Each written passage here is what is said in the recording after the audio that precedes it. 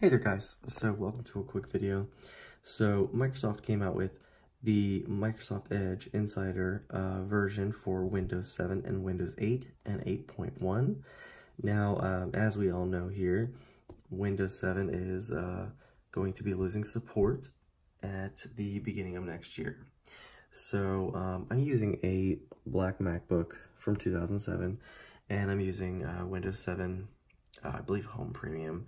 But when you boot it up, it pops up with this message letting you know that you are going to be SOL after January of 2020.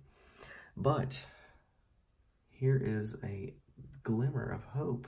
So we have the dev channel for Windows 7. The dev channel is the one that is updated weekly. I'm not sure if they have let's see if they have a Canary version for that. Oh, they do. Okay, so I haven't seen a beta channel for any of these really. So dev channel and Canary. So let's do Canary. I like the daily updates here. And let's just see how well it works. So when you download, this is your prompt you get, just giving you software license and terms. And then help improve our products by sending info about how to use the browser. Why not? I'm not going to use this very often. So currently I'm using Chrome. And Chrome is still supported fully by Windows 7 and still has the most up-to-date version. All right, so we get the Microsoft Edge setup EXE here. Let's go ahead and click and open that. Get our nice UAC.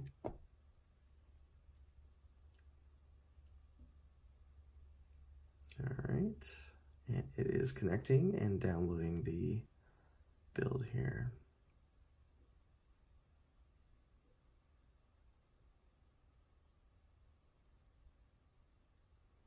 Okay, download done and installing.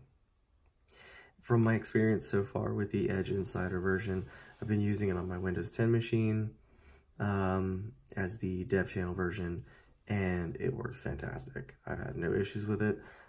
It's based on Chrome, but I like it. Works great. I have used it on my other Mac, and it works just as well.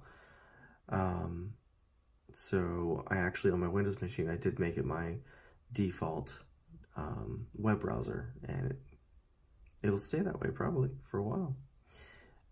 Chrome is a memory hog. When you compare the two, it seems that Edge is less so. But, you know, as time progresses, we'll see how it works.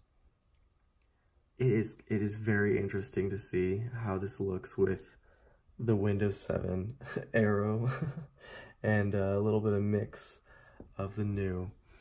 So, I'll go ahead and close out of Chrome here.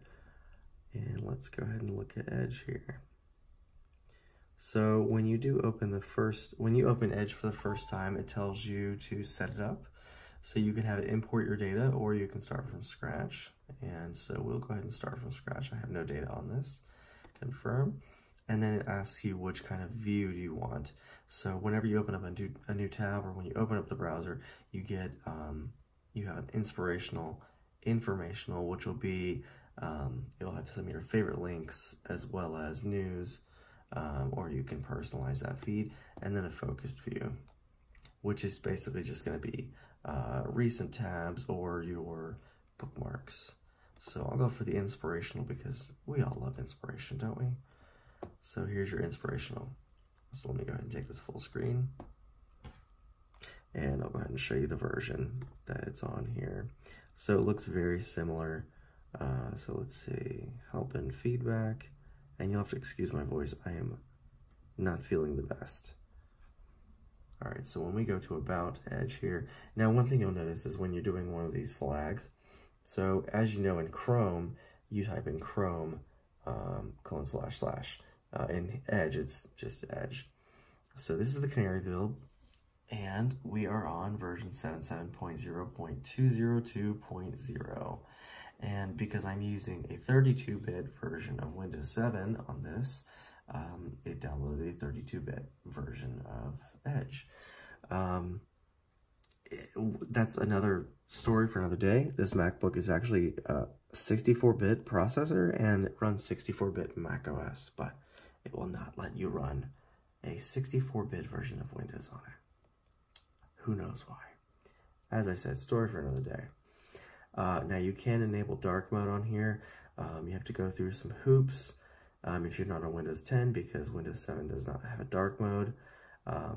If you have it on Windows 10, you just enable that flag, and when you go to change to dark mode, it automatically changes Edge to dark mode.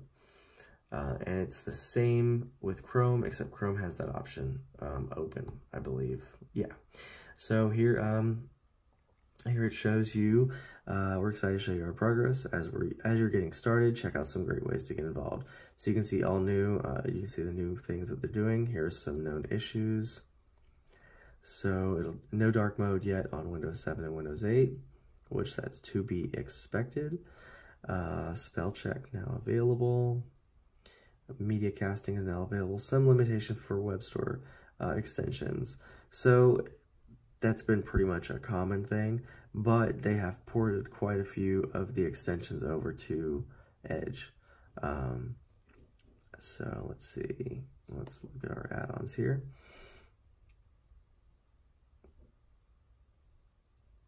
So these are extensions that you get from Microsoft, and they're basically going to be ported over.